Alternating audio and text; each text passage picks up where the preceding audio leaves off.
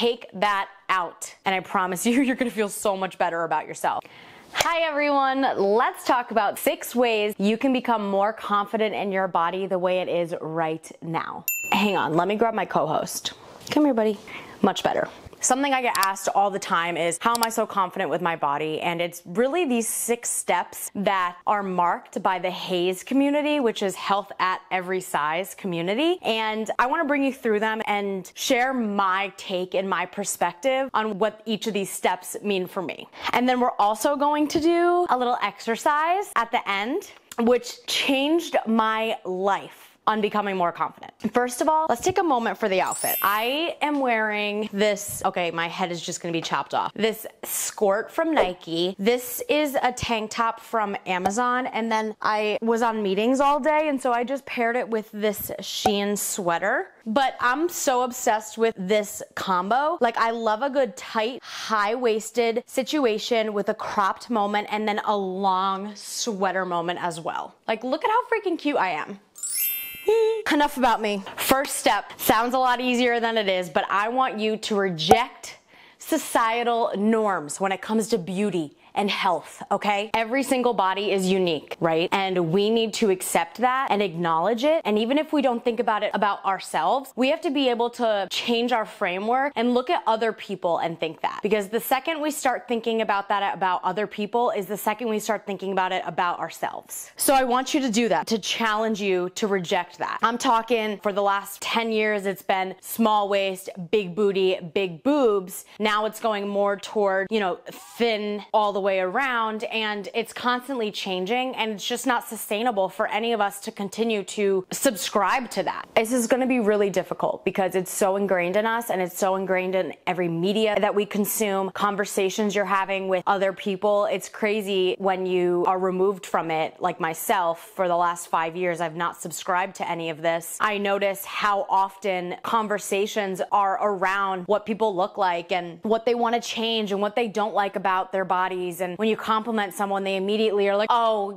it's Botox, or, oh no, this old thing. It's so annoying. It doesn't have to be that way, and you also don't have to subscribe to that. So number 2 is gonna be like focusing on your well-being. Shift your focus away from weight loss, right? So take weight loss out of the equation and focus on this body that you're in right now and not changing it. Like, what can you do for your body in this moment that's gonna make you feel good? There are so many things that make me feel good that have nothing to do with weight loss. There are so many aspects to your well-being that have nothing to do with losing weight. So for me, there are a few things that I make sure to incorporate, if not every day, every week. It's physical movement. I'm not saying exercise is bad. Exercise is so good, but it's the way that you use it as a tool rather than a punishment is what matters. So for me, I found, after years of trying, I found my holy grail, and that's hot yoga. I feel like a new person afterward. I feel so in tune with my body. It's super emotional and it's super meditative, and I leave every single class feeling like, oh, I hope I continue to do this for the rest of my life. And that is what movement and exercise should be about. It shouldn't be some sort of punishment. It shouldn't be something you feel like you have to do. You should feel like a brand new person afterward and like you want to continue to do it, not the opposite. If you feel bad about it, if it hurts your body, if it's feeling really yucky emotionally, don't do it. And it took me a long time to get to that place. I went about a year without exercise because I couldn't move my body without bringing it to a place of, I need to lose weight. This is how many calories I need to burn. In order to eat this later, I need to exercise. Take that out. Take it out. And I promise you, you're gonna feel so much better about yourself. Other things that I like to do is going for walks with my beautiful dog. It's so fun. I love to go walks with him and even my partner, family members. It's a nice time to chat. It's just a nice time to really enjoy nature. And there's nothing more meditative and calming than being out in nature. So I definitely recommend that. Some people find happiness in rollerblading. Okay, so then maybe that's your only form of exercise. Keep doing it. Keep doing what makes you feel good. In the summer, maybe someone likes paddleboarding.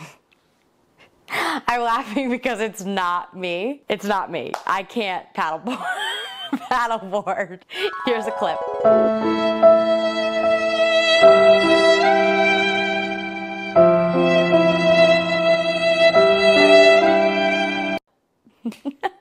along with moving your body and engaging in activity that's fun, you need to be eating things that are not only nutritious and nutrient dense, but also those play foods, the cookies, the cakes, the things that you have deemed so far as unhealthy. Those really fuel happiness, and in America and all over the world, food is social, food is happy, and there's no need to take that away. It's a matter of balancing and incorporating those foods into your life without feeling guilt about them. And I plan on doing a whole other video on how to not feel guilty around food and to stop putting moral on good and bad food, and how you eventually create a really balanced diet through intuitive eating, which you might have heard a lot. It's definitely a buzzword right now, and unfortunately, some people in the wellness trap, which is also diet culture, are taking that word intuitive eating and making it seem like it's not a diet, but it is. And I don't subscribe to diets, and I will help work through that with you if you want to go there. Also, getting enough sleep. Like, make sure you're resting. Set aside time to really rest, read, do your skincare, brush your teeth for a full 2 minutes.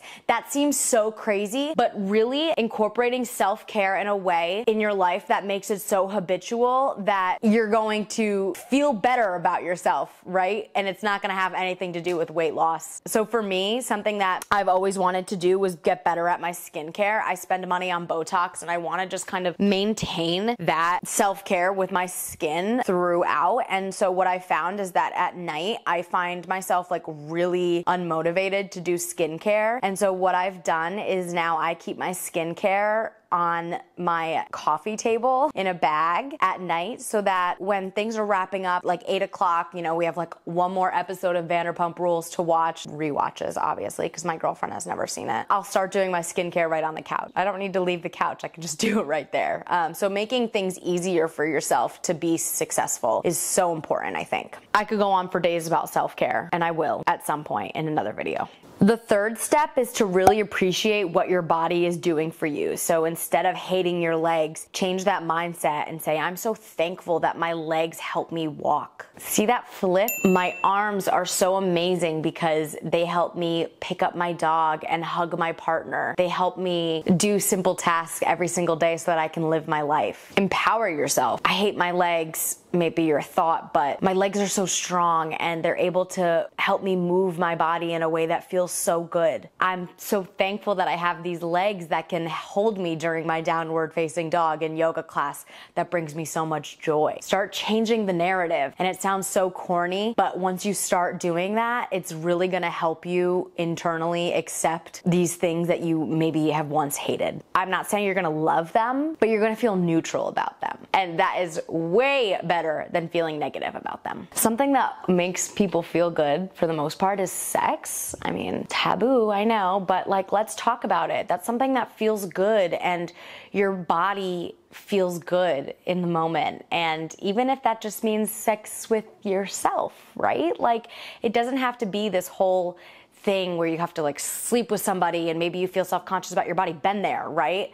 Like, make it an experience for yourself. Make it enjoyable. Make it feel good. Really appreciate your body and what it's able to do. It's so beautiful. Number 4 is going to be surround yourself with positive influence. Open up your social media right now. Actually, wait, no. Finish the video and then do that. And hide or unfollow people that make you feel bad about yourself. Once upon a time, you followed this fitness influencer because you wanted to try those workouts. Let's be honest, babe, you never tried the workouts. And it's okay. I have been there. I don't think I'm better than you because I have been there and I'm not there anymore, but it doesn't help. It makes you feel worse. So if you're feeling weird, maybe you even have friends that trigger you. I definitely have in the past, and I've just hidden them. You don't have to unfollow them. It doesn't have to be this big thing. No one has to know. I've just hidden them because I realize that their posts and their philosophy on things don't make me feel empowered. They make me feel worse about myself. You have every right to do that. Surround yourself with these people. I'm not talking about only in person, obviously, but on social media. I have so many different people that I follow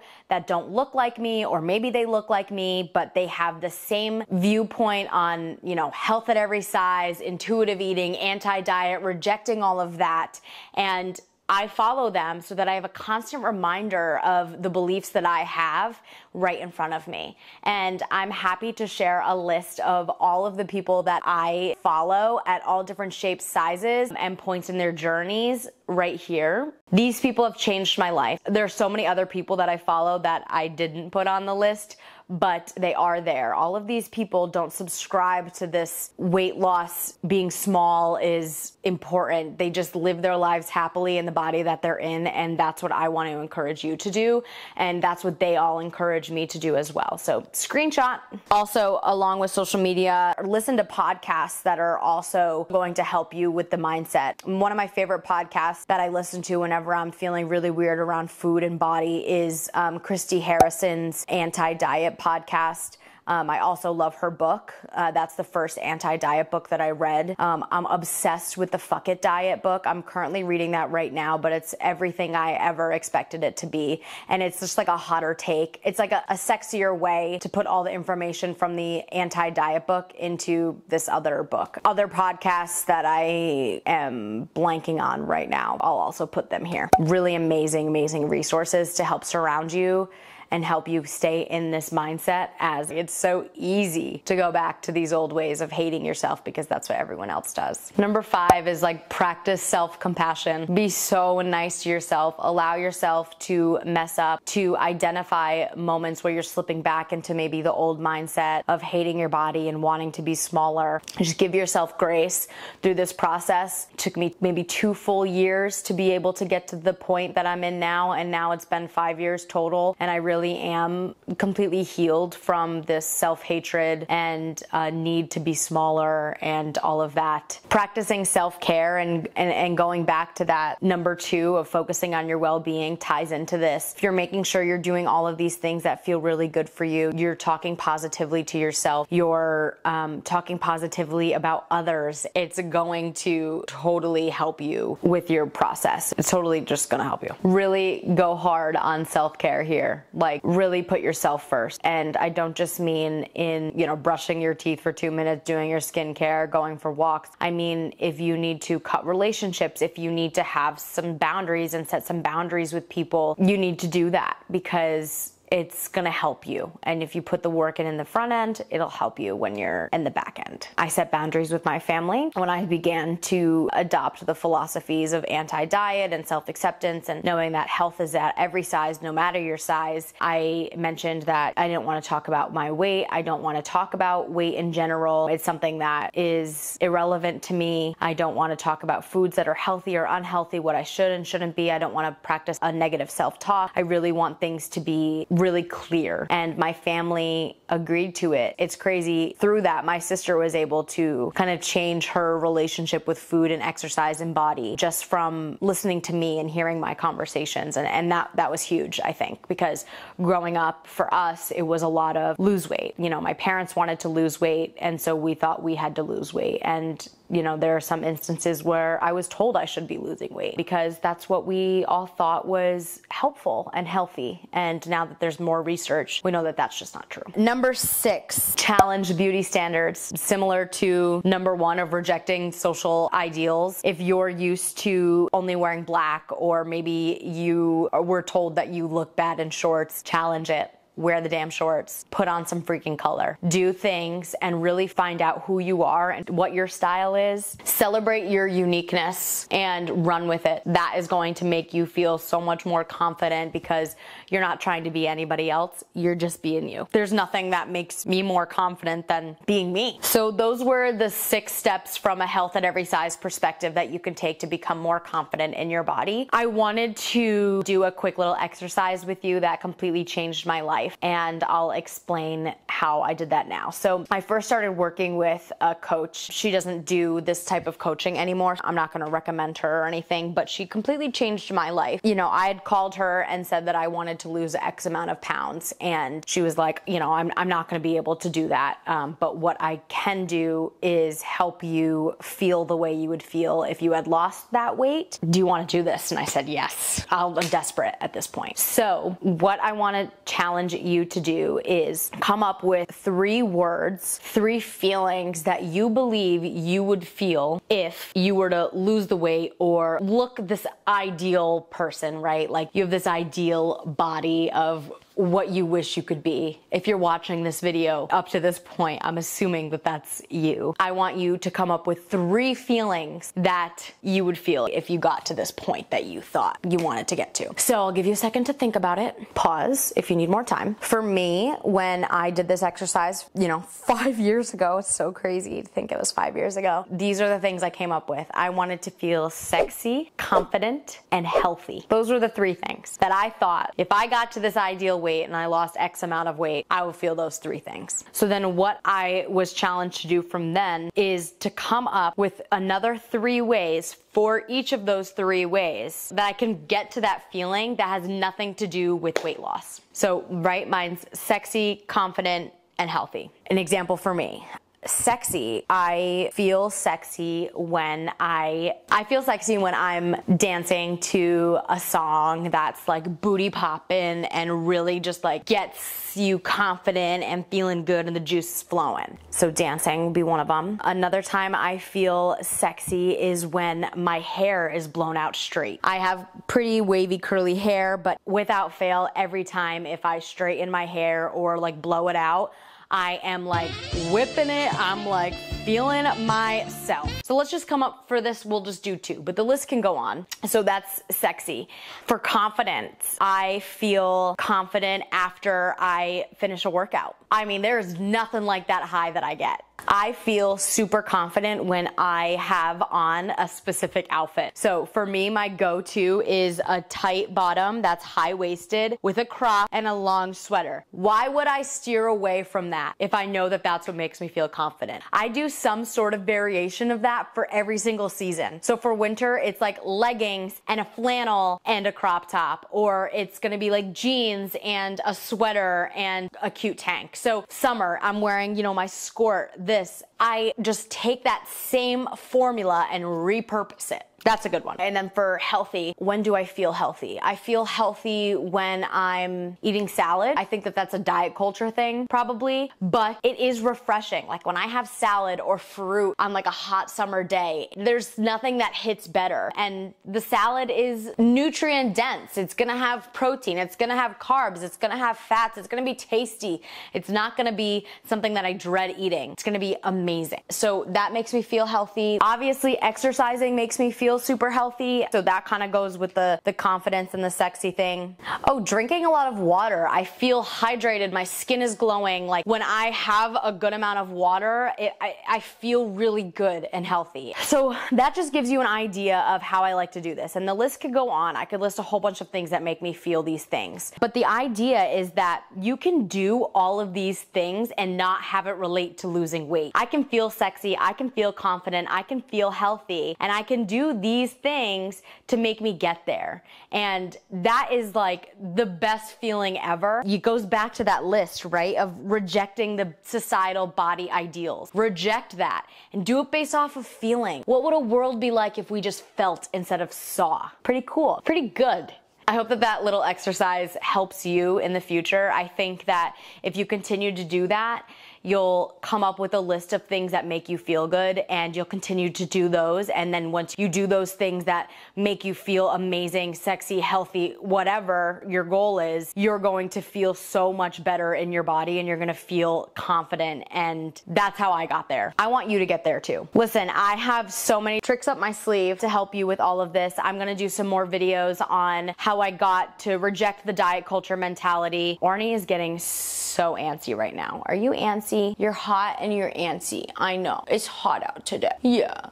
Thank you so much for tuning in. I hope you liked this. If you did, like, subscribe, comment, turn on your alerts for when I post videos. I post a video every single week, and as long as people are viewing them, I'm going to keep posting them, and if you want more, I will post more. Follow me on all social media. It's the same handle for everything, Marissa_Lynn_, and that's it. I hope you have a great day from your favorite fat gay.